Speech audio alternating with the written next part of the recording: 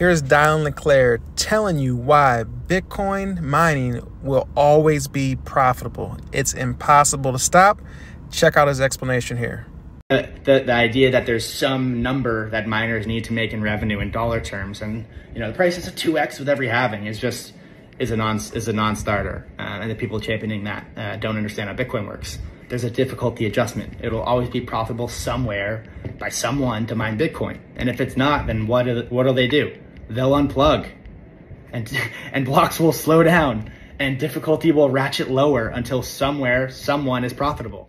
And with that, what's happening, Crypto Crew? Sean's coming back at you, another cryptocurrency video. Got a jam-packed video once again, so getting straight into it, taking a look at the Bitcoin price chart. We're sitting here looking at Bitcoin versus the US dollar. This is the 2-week chart. And you see there's times when you should be buying, when you're down to these levels, close to the 33 range on the RSI, down here, and down here. Now, right now, we're out of this, but we had this pullback. So how long this will go until we continue to the upside? Well, look at this. Look at the chart. If we zoom in on this price action, what do we see? What do we anticipate? There's a few things we want you to pay attention to. Let's get rid of the RSI so you can see the whole chart. So the 20 is this orange line. The 200 is this line here. So you have to look at this based off of risk. There's a good chance that this was the bottom back here, and it wicked all the way down to that 15.6K range. Now, if we do go lower, how low could we go? If we fall down, the current time it's recording, the 200 moving average right now on the 2-week chart is at 16.1K. So you see back here in 2018 and 19, we double bottomed out from this pandemic dump. This was a black swan event. If we have something similar, whether the stock market crashes, anything happens, we could see another double bottom formation happening.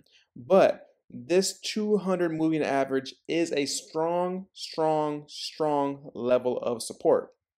Bitcoin's fundamentals haven't changed. Bitcoin is still the scarcest asset on planet Earth. So remember that. Current time it's recording, we're coming in at 25.8K.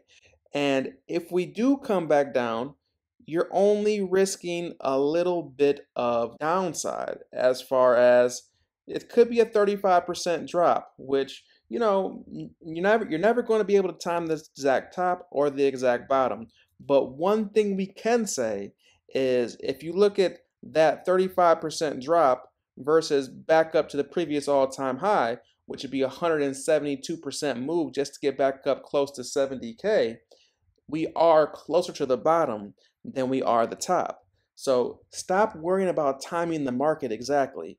You can just start the dollar cost average. If you're playing with $10,000, $5,000, $1,000, just put X amount of dollars every week into Bitcoin or every other week into Bitcoin, the same way you do your 401k, and set it and forget it. Because over time, Bitcoin just going to continue to stair-step its way up and to the right.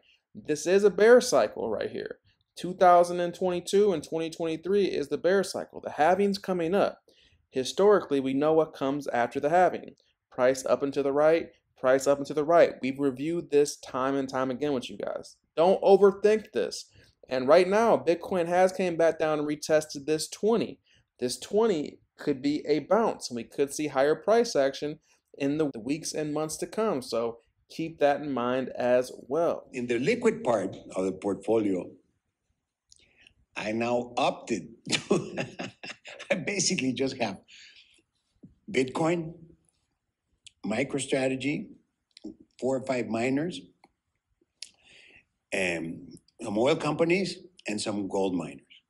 That's it. You're probably wondering who this is. Well, it's an entrepreneur from Mexico, and it's Ricardo Salinas. Why is this important? You can check out more from him at his website here, but if you don't know, he's worth $13.8 billion. And what he's saying is he has in his liquid portfolio Bitcoin, MicroStrategy. As far as stocks go, MicroStrategy is the only company that's really backed their company with a Bitcoin strategy, Bitcoin miners, and some oil companies. This is coming from a billionaire. So You know, if you don't consider him smart money, we don't know what you consider smart money. An update from Plan B, what he's saying, it's not financial advice, but let's put it this way. I never understood people buying in the red and not buying in the blue/green after blue. So what he's saying, people buy these tops when there's euphoria.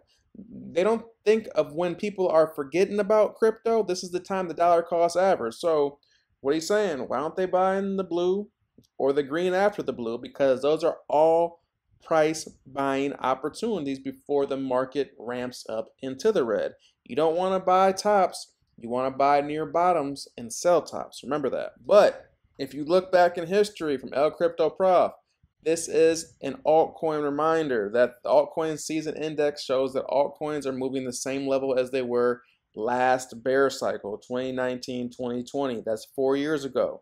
2023 going into 2024 halving is exactly 4 years ago. People are calling for lower price action. Well, look, this is when we were in altcoin accumulation phase. And then if you sold your altcoins when the market took off, this is when you can get more Bitcoin value. Keep this in mind. Another update from El Crypto Prof. People are calling for doom and gloom. Bitcoin's at the bottom of the green zone of the reserve risk chart, and it was only listed this low in 2015 and 2020. So you see it this low before right here. This was around the pandemic dump in 2015. So this is a buying opportunity. When the market returns, how high will we go? Time will tell. Another update right here. The weekly EMA line is currently the most important support for Bitcoin. This played back in 2015, 19, 20, and 2022. Right here, we bounced off it. We came below it right here, fake out.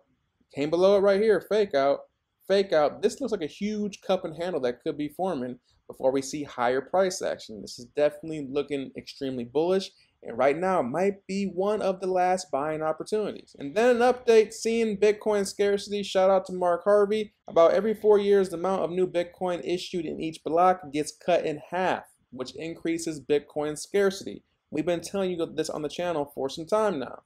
And as of 2020 halving, the amount of new Bitcoin issued in each block is about 6.25 Bitcoin, or about $160,000. So as you see, this is where we are right now, the 2020 halving. This is what gets printed out in every block. And this is roughly current USD value based on the Bitcoin price. Well, you see, after every halving, 2024, this gets scarcer and scarcer and scarcer. So this price continues to go down and down and down. But what's that do for the price per each Bitcoin? That means Bitcoin is becoming more and more scarce, so the price is going to just continue to go up and to the right forever. Just remember that. And then we have an update from Jack Mallers, and what's he explaining and talking about? He's talking about Bitcoin, of course. Let's hear what Jack has to say. Jack, the other Jack, and I agree with him, thinks of Bitcoin as the currency of the internet because of the similar properties they retain. The internet has actually in similar properties of maybe something like the United States of America. There's a freedom in opining. There's a freedom in coming and going. Everyone is created equal. It's a system of users with no admins. And so it is a system that's designed to be peer-to-peer. And because of that, there is no natural relationship with a nation state or a corporation. And so it is naturally global. It is natively digital, which makes it incredibly accessible. And it doesn't inherently require systems like trust. And so I think that is why it is the currency of the internet. And more specifically, it's the first ever digital bearer instrument. So bytes of data could represent physical value. And so for something like a Stripe, Visa payments are promises of future settlement. And so Stripe doesn't actually offer finality within itself. It forwards along messages of promises, and Bitcoin doesn't have a natural issuer. No one, Satoshi Nakamoto even paid for his or her their Bitcoin with energy. And so it is a commodity-like instrument in its truest and most natural form. And that's a very, very important property that even someone like the SEC is beginning to recognize. So I think the combination of those make Bitcoin tremendously unique. It has a Big Bang type of effect where theoretically, in my opinion, it's impossible to replicate and retain and achieve the properties that Satoshi did.